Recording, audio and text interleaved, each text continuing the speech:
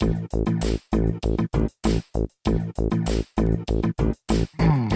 and welcome to Minter Dialogue, episode number 393. Today is Sunday, the 18th of October, 2020. My name is Minter Dial and I'm your host for this podcast. First, I'd like to give a shout out and thanks to Jay Hudamus for putting up a 5-star review for the show. Please do consider to drop in your rating and review, and don't forget to subscribe to catch all the future episodes. As for this week's interview, it's with Heather Ellis. Heather is Customer Marketing Manager at Descript, and she takes us through the rise of Descript as a premier transcription service for podcasts, using an ever more sophisticated artificial intelligence. We discuss podcasting, the Descript business model, how the company manages to work in improvements and upgrades, and the learnings made so far in Descript's enterprising journey. You'll find all the show notes on minterdial.com. Now for the show. Heather Ellis, thank you for coming on the show. Heather, you are working at this wonderful company called Descript, and we're lovely enough to sponsor our podcast festival that I co-hosted with Sam and Andrew. Descript is really one of the most interesting players in this ecosystem of podcasting. But let's start off with, who is Heather? Hi, so I'm Heather. I am the customer marketing manager at Descript, and with a team as small as ours, I kind of am the marketing manager at Descript, handling really all of our marketing endeavors, whether that's from a direct customer interactive standpoint or a performance marketing standpoint, brand, product, whatever we're doing. I'm here to help with that. And I came to Descript from the music industry. My background has been in various forms of marketing for record labels. I worked for an independent music distribution company. I worked for Pandora streaming service. And I worked for a live music ticketing company for a while. So coming from the music world, obviously, I've always been very audio adjacent, and I've worked on a lot of projects that involve audio. So I was really drawn to Descript because I've always loved software that democratizes some kind of experience. I've worked on software in the past that democratized the music marketing experience and making marketing tools available to more creators. And with Descript, we're really democratizing the creative process. We're making it so that if you are a person with a story to tell, you don't need to have the expertise of advanced audio editing to tell that story. You can come into a platform and create a professional podcast using your storytelling skills and then, basic human interaction with a computer. That's brilliant. We're going to get into Descript a lot more as we talk. What we are discussing right now, oh, by the way, Pandora, it's amazing how it's not available, or at least it's really unknown outside of the United States. So podcasting. So obviously this is a topic that I love and I'm near to. It seems that you've also picked an area through Descript that is booming heavily. Tell us, what is the state of podcasting in this summer of 2020? Oh, it is an interesting time, and I think back to our main video on our homepage on our website right now, which starts with I don't remember the exact copy, but it's something to the effect of, at some point you're going to have the thought, I should make a podcast, and I think a lot of people have had that thought lately. So the state of podcasting right now. We have seen over the course of the last handful of years, podcasting has been around for quite some time, but in the last handful of years, podcasting has really stepped into the routine life of so many people. It's what people listen to while they're commuting. It's what people listen to while they're cooking or driving or whatever it may be. It's become a source of news. It's become a source of entertainment. It's been a source of learning.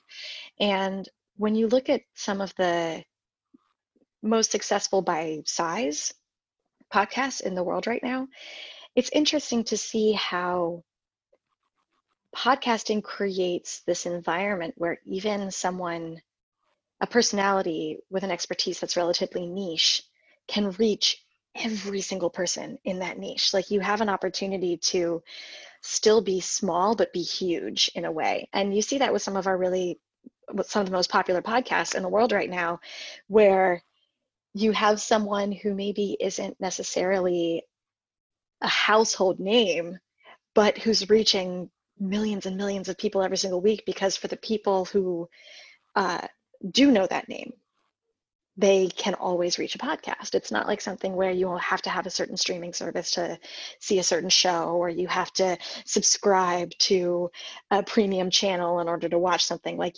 anyone can access this content with few exceptions, but podcasting has just been evolving in such a way that is accessible, unlike most other forms of media. I was listening to a podcast, as one does, with Sam Harris. And Sam Harris, who does his Making Sense, is a great podcast to listen to. He's got a premium version. He was mentioning the two reasons why podcasting is so interesting, and I fundamentally loved it. One of them is the fact is that it's available whenever you want, as opposed to on a time, and so it's on demand. It's light because it's just audio. You don't have to look at it. You can listen to it while you're mowing the lawn, much less commuting, driving, or whatever. And the second one, which I thought was fascinating and really, really picked up my interest as to how long a good podcast is that he says, I don't pre-stamp how long my interview will be, and how that changes a conversation. Instead of thinking that we have 30 minutes and you need to slam home, as the marketing manager, certain talking points into the conversation. Mm-hmm. If the conversation is good, it runs, Mm-hmm. and you're not worried about me talking over you, because you know you're going to have the time to come back and either correct my point of view. You're not going to be as concerned about being stepped on or interrupted, because you know that time is not the issue anymore. Mm-hmm. And I really feel that's an interesting reason for why podcasting is beautiful. And I would also add to that that, unlike television or movies or music, there's a certain element of podcasting that does feel very intimate with the person who you're speaking to. And that's not the case for every podcast. A lot of podcasts are designed to feel more like an old school radio show or like a television show, where it is very manufactured. And I don't mean that in a negative way, but it's very manufactured. But there's also a lot of podcasts that are specifically designed to be a conversation with this person who you admire for whatever reason. And maybe it's that they're just talking about their own life's work, and you're getting insight into how they became someone who you were so interested in. Or maybe they're in a position where they're learning something, and so you're there learning with them. And it's an experience that you don't get even with something like music. And music is so evocative of emotion. It's so raw. You feel like you can be right there with the artist, but the artist is still performing something. And I mean, far be it from me to say that music is not emotional, because that's been my whole career up until this point. And it's, anybody would say that I'm crazy to make a claim like that. But it's a different type of experience when it's trying not to use buzzwords, like unfiltered and raw, but it's an unfiltered conversation with someone, and it creates this experience that you wouldn't otherwise have unless you're someone who, rubs elbows with this person regularly. It gives you that window into a natural conversation, and just shows you a side of a person who maybe you felt like you've known for a long time, but now it shows you a side that isn't shown in their TV show or isn't shown in their music career. So it's podcasting is, I think, in a way, the oldest form of recorded entertainment, other than like a ye old phonograph. But it is old school radio shows. It is something that's been familiar for decades and generations, but now we're bringing it back. And I think we're bringing it back because, like you said a moment ago, it's something that you can take with you. You don't have to be in your living room looking at the TV, or you don't have to be at a theater or at a concert hall. You can bring it with you wherever you are and feel that familiarity or learn something or be entertained. And it's like a little companion. I think a lot of people look to podcasting to bring them from point A to point B and take that on whatever sort of mental level you want to. It can be literally traveling from point A to point B, or it could be, ushering yourself kind of through time. Well, you mentioned the word performance, Mm-hmm. and you also said entertainment, and somehow I think that's where music is. It's sort of a performance, and it's they're really attempting to do something. It feels like there's an intentionality. Whereas in a conversation, a real dialogue does have intentionality, but there's a more, as you said, unfettered, more natural approach to it. And you can hear nervousness in a voice. You can hear little sounds and little ticks in the way I might lick my lips, Mm-hmm. or maybe lisps and different faults, if you will, in the way we speak. And those little things make us realer because we're Mm-hmm. not trying to perform to a synthetic level in podcasting. Mm-hmm. So in Descript, Heather, you have a product that does a lot of things. I would be interested to hear a little bit the founder story, because the way I see Descript, it being the way I use it, is essentially to help make my audio better, to take out the ums and ers and you knows. But it's also a transcription service, artificial intelligence that looks to take my voice recording and turn it into a text that is then findable on Google. How did Descript get to this point? Because I'm sure there were many parts to the journey. Yeah. There have been many parts to the journey, and it's been a journey that I think is about a 5-year path at this point. Um, and it started, and I can't tell you exactly Andrew's thought process, Andrew Mason, when this all started, but it started actually as a completely different idea. Originally, it was a company called Detour, and the idea was that you had these audio guides of walking tours through places. And uh, that idea sort of developed for a little while and grew a little bit. But what happened ultimately is part of Detour got acquired and went one way, and the transcription piece broke off as sort of this unique standalone concept and started to develop into what is now Descript. And I think we'd be remiss to also not talk about how simultaneously there was this other company in Montreal called Lyrebird that was developing voice cloning technology. And while the transcription technology of Descript was developing and kind of finding its footing and finding its home, figuring out what it was going to grow up to become, Lyrebird was this really, really cool technology that was kind of sitting off to the side without a container. It was like functionality that didn't live anywhere.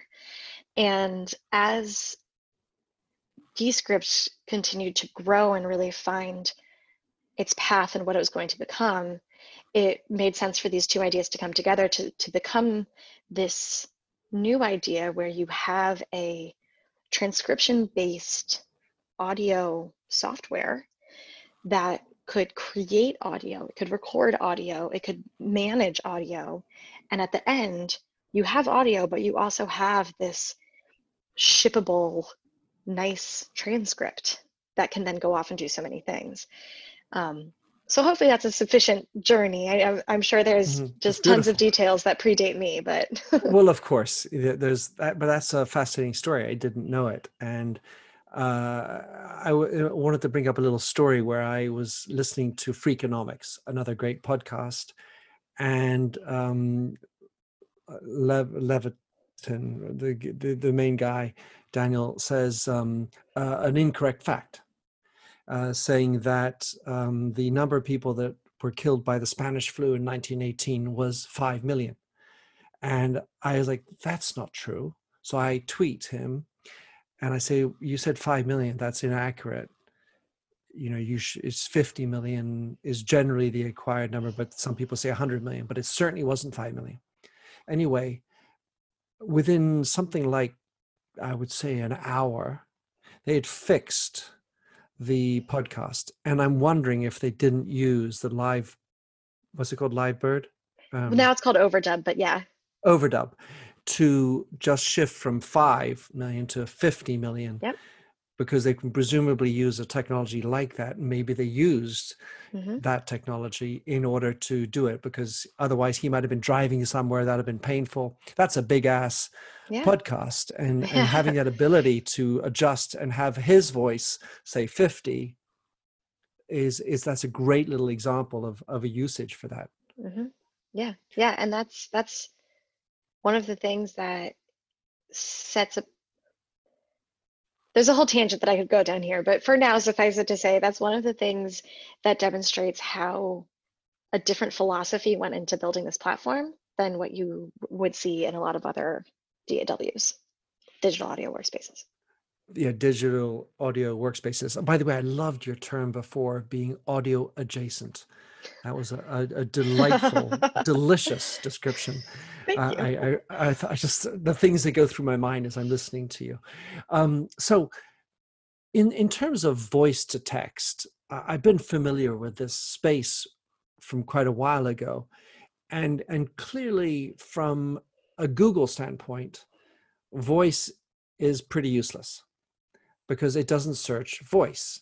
Today, whether it's images, video, or audio, it needs to have the word, the written word, in order to be searchable. So it seems like a really interesting place to be. The technology behind taking voice into word, of course, is going to be difficult when you've got different accents. Let's just take North America for one. You've got Montreal and down to Texas, Miami. We were talking about that before. And all those accents must make it difficult for the technology, not to mention British English, Australians, South Africans, and so on. So take us through where you can understand, because obviously you're not an AI specialist, but where we are in making that transcription happen. Yeah. It's an interesting journey with where do you start? Where do you go with step 2? Where do you go with step 50?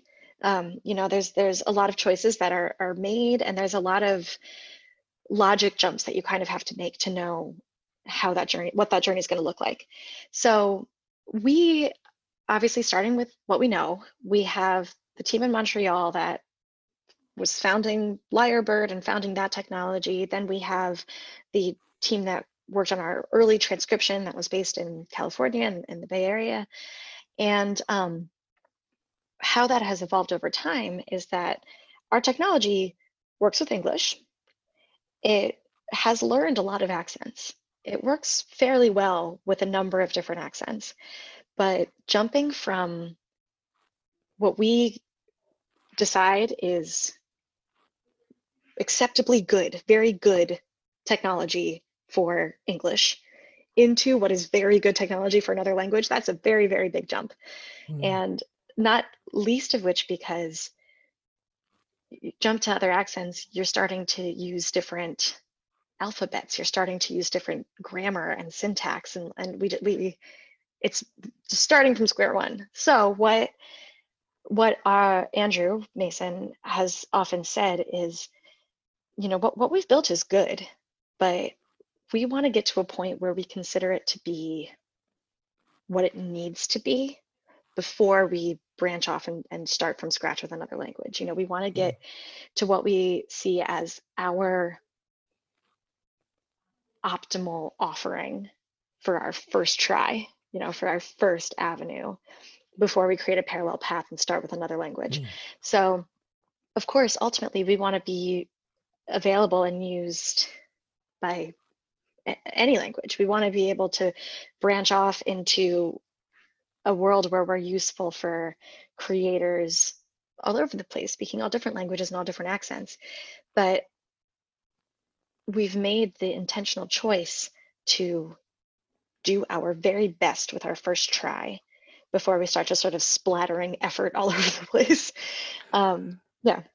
So when you are looking at transcribing voice into text, to what extent, what are the challenges outside of accents?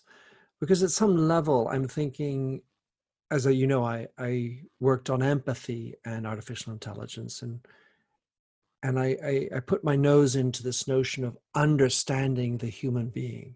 Mm-hmm.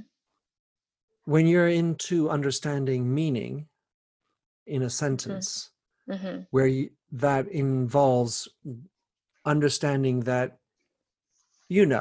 comma, something different, or you know what I mean, to understand the difference between those two knows Mm-hmm.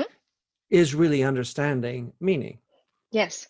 And Yes. and then I was wondering to what extent that means you need to understand the human being. And I'm wondering where the conversations are within that part of it, because I find that fascinating as we explore artificial intelligence.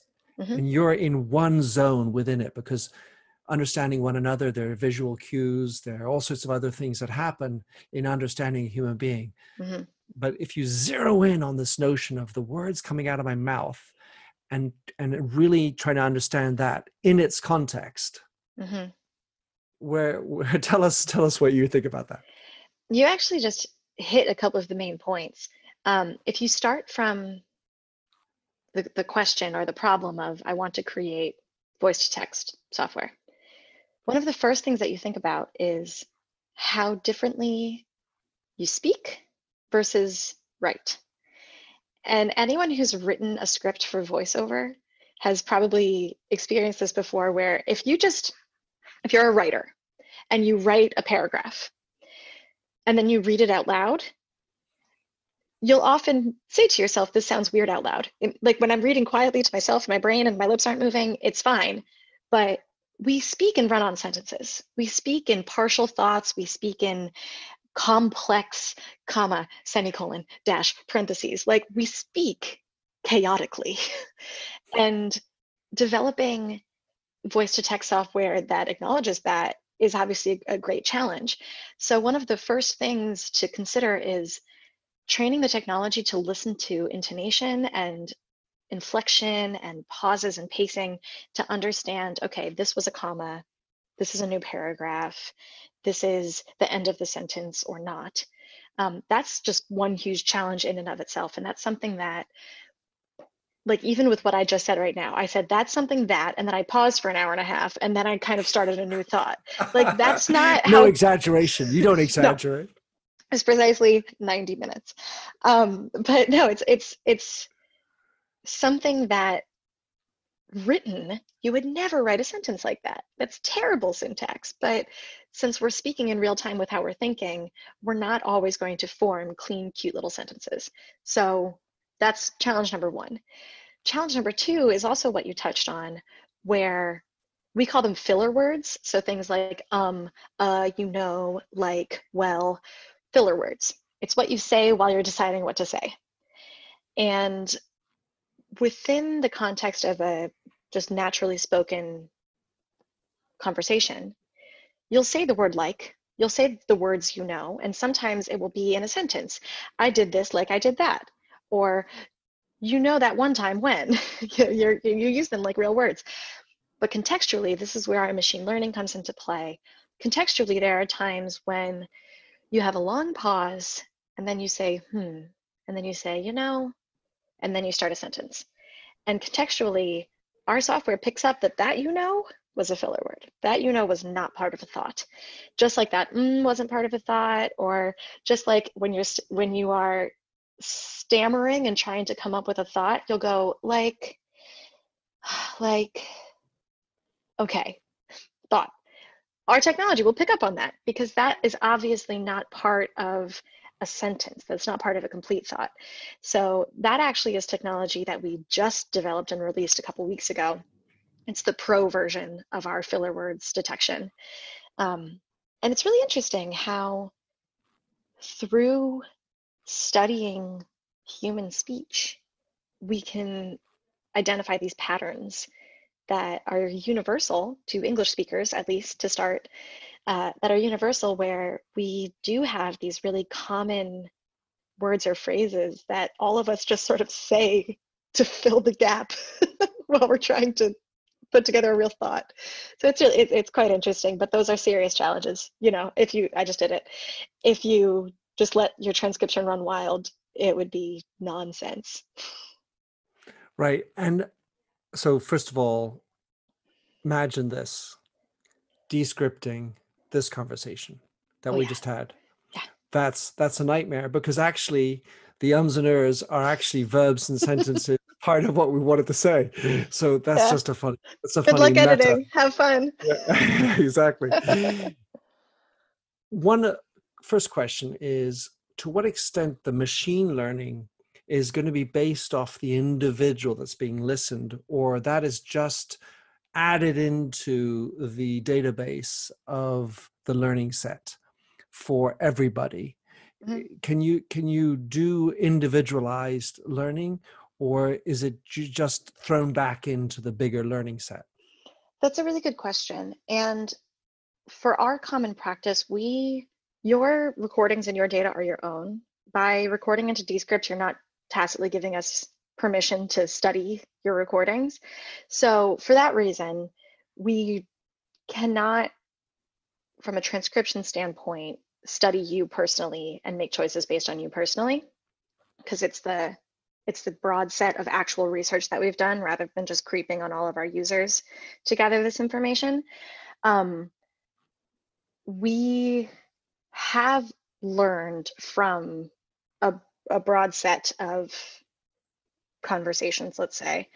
So although it's not individualized, we have a broad enough data set that we can understand in different contexts the way that these pauses or filler words will manifest.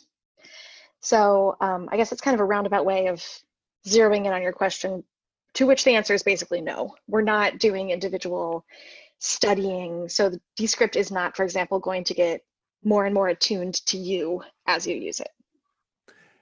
The second question pertains to conversation.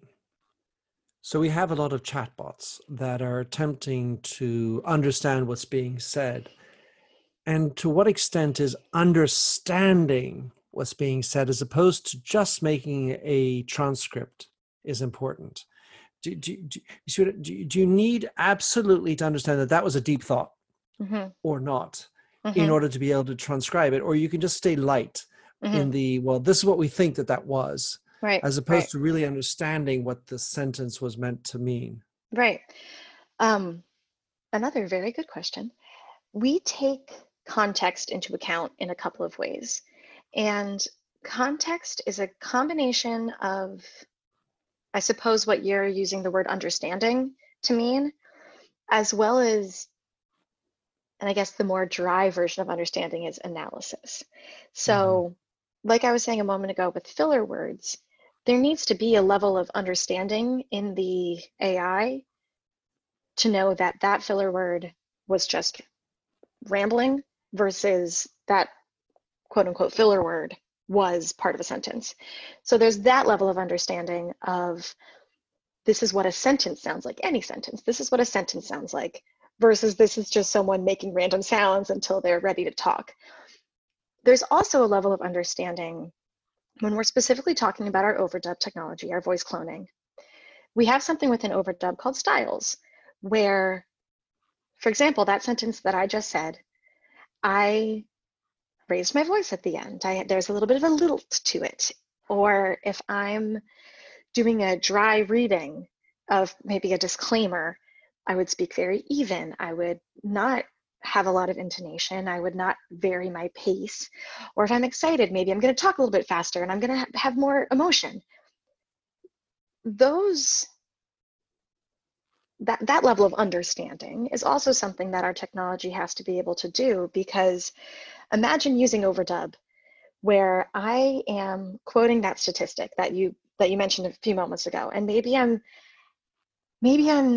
quoting it somewhat emphatically. Maybe I'm saying, 100 years ago, this terrible thing happened and this many people died, and I'm emphatic.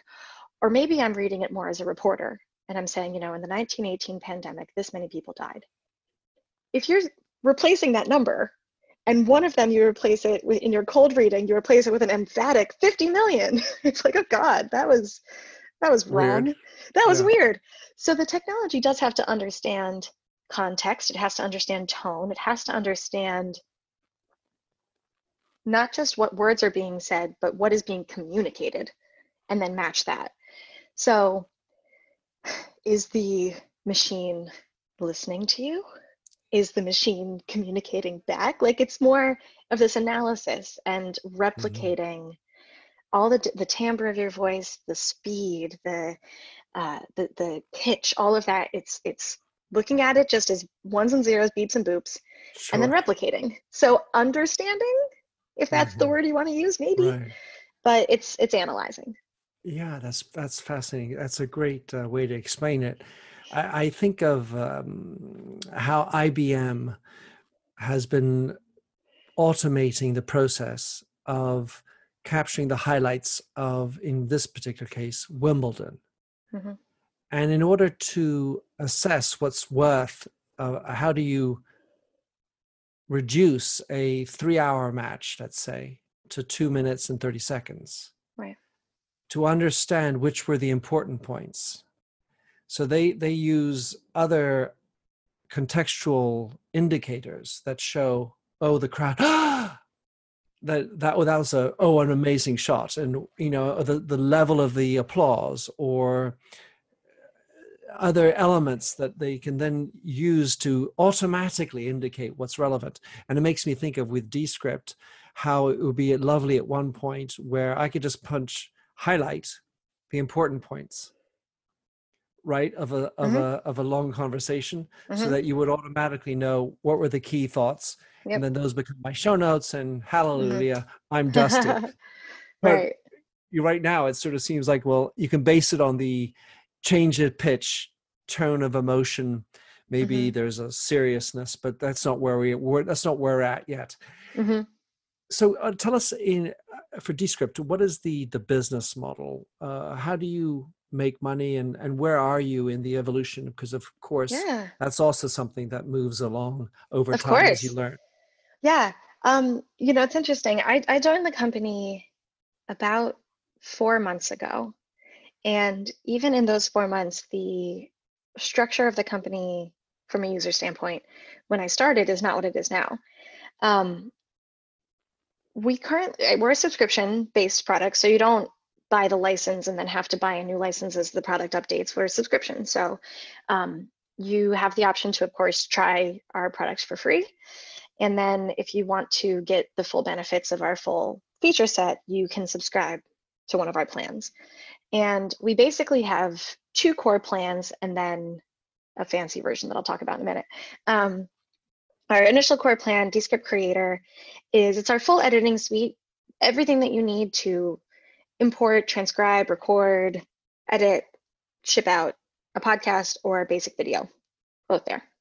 Our Descript Pro plan has all of that, plus the more advanced workflow tools like Overdub, like our Filler Words Pro, or customizable audiograms. Like there's some more advanced versions of the tools in our creator plan, but it's the same basic platform. Podcast, or I won't say podcasting, I'll say audio, because you can do a lot with it, not just make a podcast. Audio, video, meeting notes, transcription, business cases. And then we do have an enterprise plan, an enterprise program, and that's best suited for larger teams that have a need for several people, at least more than five-ish, that's not a hard rule, but like just as a rule of thumb, at least more than 5 people who maybe they all need full editor access. Maybe half the team needs full editor access and half the team kind of needs like read only, or this team is going to heavily use overdub and people need different access to different overdub voices. Like our enterprise plan is a little bit more customizable to your specific needs. And in the past, when we first came out, just like everybody, it was like, come use our product. And now it's like, okay, come use our product, but you can kind of make it what you need to. And as we develop in the future, we have really positioned ourselves for the last year or so as, like on our homepage, it says Descript, it's how you make a podcast. We've really focused in on that use case in order to be very crisp and clear about what we're best at. As the product develops further, we're going to be equally good at a few other things as well. And that will likely come with it the need to differentiate, okay, I only work in this particular use case. And so all the stuff that's optimized for that over there maybe isn't what I need. So there's a potential in the future, and I'm literally making this up right now, but there's a potential in the future to differentiate our plans and our access even further, because we're going to be serving a larger base of creators with different needs. One of the challenges with any of these types of SaaS tech companies is prioritizing the workflow for improvements. Bugs that are found. I mean, at the very first level, you have bugs on the website, or the surround sound services, chat, that sort of stuff. And then there's the actual technology behind the transcription or the dubbing services. And where do you put what in terms of the limited amount of time your programmers have? In the short amount of time you've been at the company, Heather, how have you seen that being handled? Because that surely is one of the big challenges that all tech companies, especially working with AI. From my vantage point, I think there are two really strong factors that contribute to the way that we build. And the first one is our product team is incredibly impressive. They are a highly nimble and efficient group of fairly senior, very accomplished and lovely people building a product. And we work on relatively focused sprints. I feel like it's kind of unfair to say. I've actually never worked at a startup of this size before, so I don't have a lot of things to compare to. I've worked at much larger companies. And I guess with a team of this size, we just have people who are just cranking out features, large and small, features that are, the V1, and we're not going to tell anybody until like V4 or whatever it is. We have a lot of people who are just jamming away, making all of these improvements, and you can see it with the velocity at which the product grows and evolves. And so I think one factor of my response here is just having a team that knows their mission and is working feverishly on this really focused goal. So part two is establishing that focused goal. And you really have to hand it to Andrew for having a long-term vision as complex as what he's communicated to us, being able to distill it down to, this is what we need to do right now to get where we want to get in XYZ number of years. And the way that our roadmap gets built and adapts and evolves and changes, but it adapts and evolves and changes within a clear and understood lane. I think that's really a testament to how much this product has grown. In, I suppose, officially speaking, the 2 or so years that it's been alive.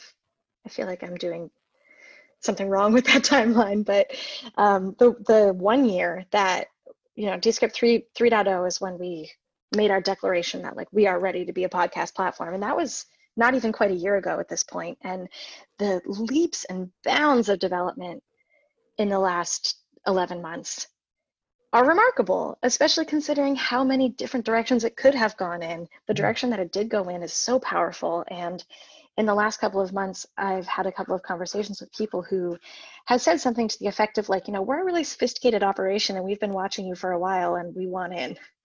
And that's Nice. I think the greatest compliment that you can get. I should say, I mean, at the end of the day, I feel your charge, as we were somehow alluding to earlier, is actually understanding the human being. Yes. And let's say, at least in the notion of analysis, as you said before. And so when you go from 95% accuracy to 96%, 96 to 96.2, I kind of feel like it's not a straight line. It's going to get more and more difficult to get to that 100% because there are so many different varieties. And there's Heather in the morning, there's Heather in the evening, there's Minter who's angry, there's Minter who's had too much coffee or whatever, or gin and tonic. And so understanding all of those is the quest of moving from 95, which is what you currently offer as a standard within the Pro, up to 100% in the future. Heather, thank you so much for joining me. I enjoy your energy. Hopefully others have enjoyed our little timeless chat. Yes. How can people follow you personally if you choose, and get in touch with or use Descript's wonderful services? Absolutely. So Descript is on the internet, and Descript.com. Excuse me. What is that? The internet. Oh well, do we have another while? No, yeah. Descript.com is obviously where you can go to just learn all of our basics, and also to download the app and get involved, sign up. On socials, our handle is Descript app. We just, full disclosure, we're not super active on Instagram right now, but wink, keep an eye out. But Twitter, Facebook, Descript app. For me personally, feel free to find me on LinkedIn. I'm sure if you search Heather Ellis Descript, you'll find me. I've got curly hair and my picture is all smiley, so you'll find me. I'll put your link in the show notes. I'll put your link great. in the show Okay, notes. so people can find me there. I'm not that interesting on other socials, so there's really no point in trying that. That's fair. Yeah, but we also just, if anyone does need technical support, the links to our help team are in our social bios. And if you go to the Descript website under resources, you can find our help team. That's where we have all of our tutorial information and all of our technical assistance. Be nice to our support team. They're delightful and very helpful. And a lot of people need a lot of things from them. So please be kind. Be nice. It's a good thing to do in the world. It's real humans. I've been on the other side of those support lines before, and it's always so funny when people come in really hot and then you make it known that you're a real person, and then they're like, oh my God, I'm so sorry. I just assumed I was yelling at a robot. Like, why would you assume that? I'm a person. So many companies tend to dish it off. Yeah, it's true. But we are people. Please be nice to us. But yeah, so please find us on the internet, download Descript, play around. It is very, very fun. It's magic. People say magic all the time. Okay. Heather Ellis, thanks so much for coming on. Thank you so much for having me. Thanks for having listened to this recording of the Minter Dialogue Show. You'll find the show notes and other blog posts on minterdial.com. If you enjoyed the show, please head over to iTunes to give a rating and review. And to finish, here's a song I wrote with Stephanie Singer, A Convinced Man.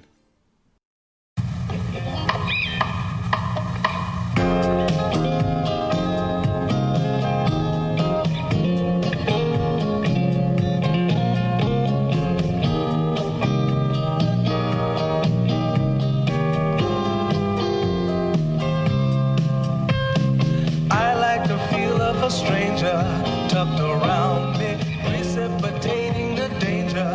To feel free, trust is the reason. Still, I won't toe the line. I sit here passively, hope for your respect, anticipating the thrill of your intellect. Maybe I tell myself there's no use in me lying. I'm a convinced man, building an urge. I'm a convinced man, to live and die submerged. A convinced man, in the arms of a woman. I'm a convinced man, challenge my fate. I'm a convinced man, competition's innate. A convinced man, in the arms of a woman. Despise revenges and struggle to see. Live for the challenge so life's not incomplete. What's wrong with challenge? I know soon we all die. I like the feel of a stranger tucked around me, precipitating the danger to feel free, trusting my reason.